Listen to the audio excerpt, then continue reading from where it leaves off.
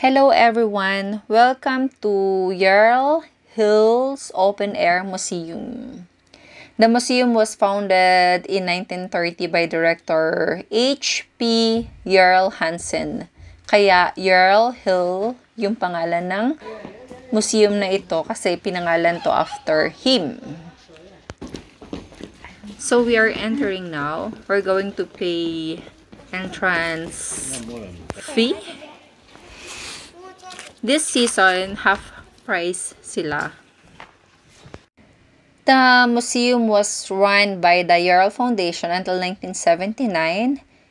And after that, the museum was separated from the foundation as a self-owned institution.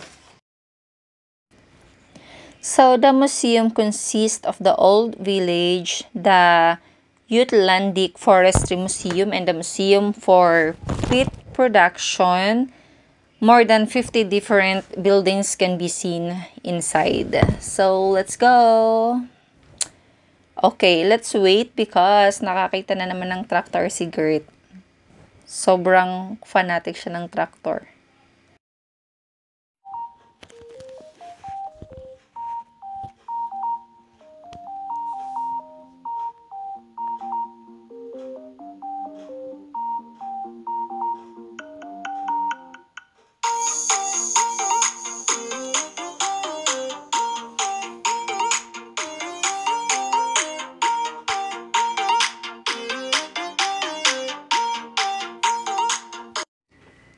Ganito ang itsura ng halaman or ng plants na oat.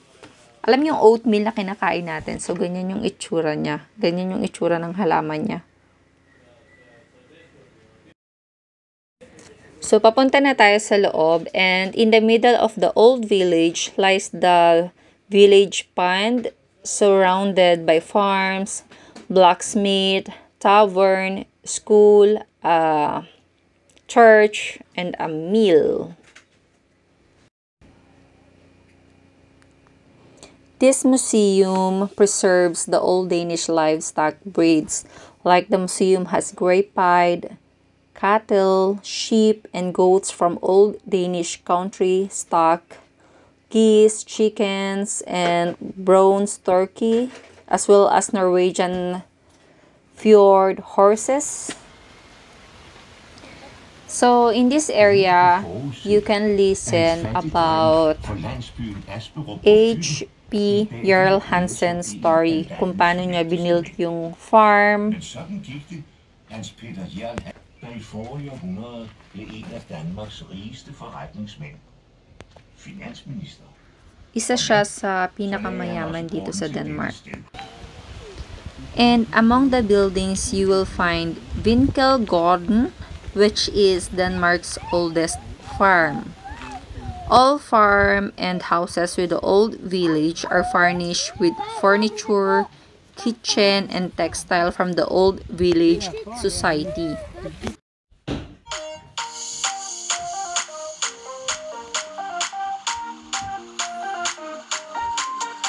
Så venter jeg. Ja, du leger med... Det må lige gå ind om natten, så reven ikke kan spise dem. Så kommer reven ligesom en edderkop, så det er spiser dig. Hvorfor gør du det? Se, Gert siger kvak, kvak. Ja, kvak, kvak, kvak, kvak. I gamle dage, der får jeg samtidig med den på en hus, Det er hele gæsser.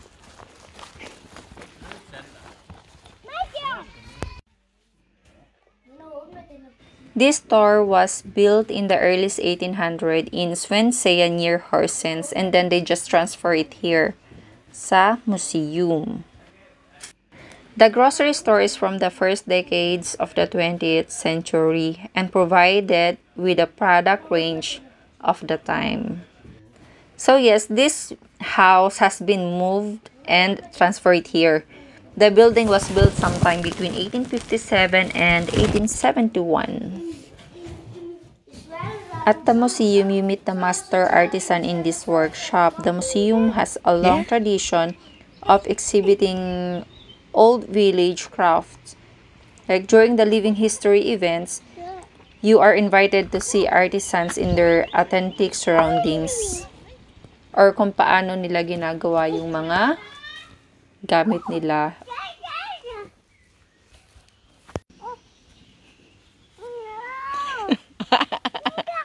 Vad säger gris? Vill du upp på hästen? Vill du gå där på hästen? Okej, kom.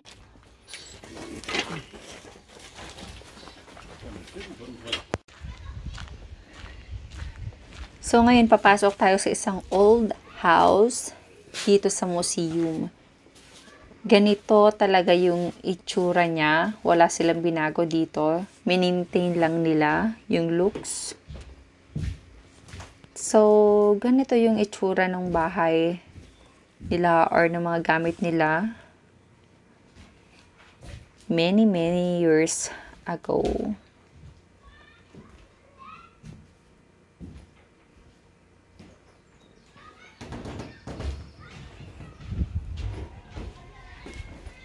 Nice.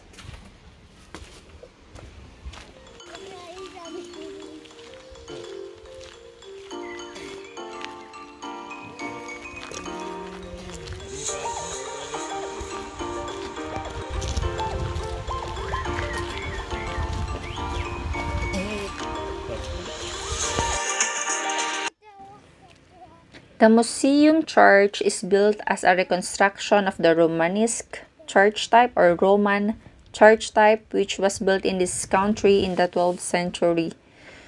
Turin Church, north of Herning, has been used as a model. The motifs for the frescoes are taken from Roasted Church near Runners and are like the originals painted in full color. In the middle of the floor is an original East Jutland baptismal font from the 13th century, which has also been painted in strong colors. And on the altar table are a couple of candlesticks from Visby and a Christ figure, which is a copy of a crucifix in Åby Church. The church bell is a cast of Denmark's oldest bell, which is found in smaller rope.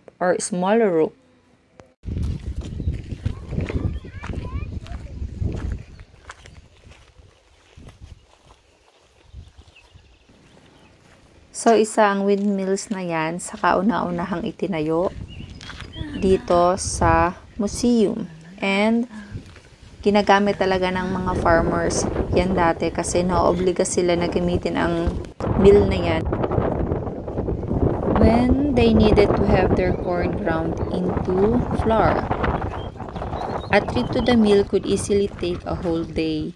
One had to wait until the corn was ground and the mill became a meeting place where people could exchange news.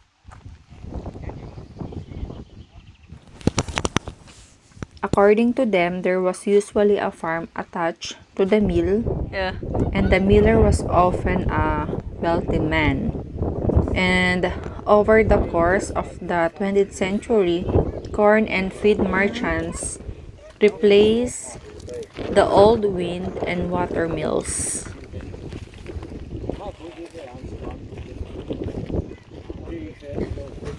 And sa museum na to, there's a lot of activities for kids, like they can apply for work, like this one. So, after nila ditong mag-work, magkakaroon sila ng referral or recommendation letter na good or hardworking sila.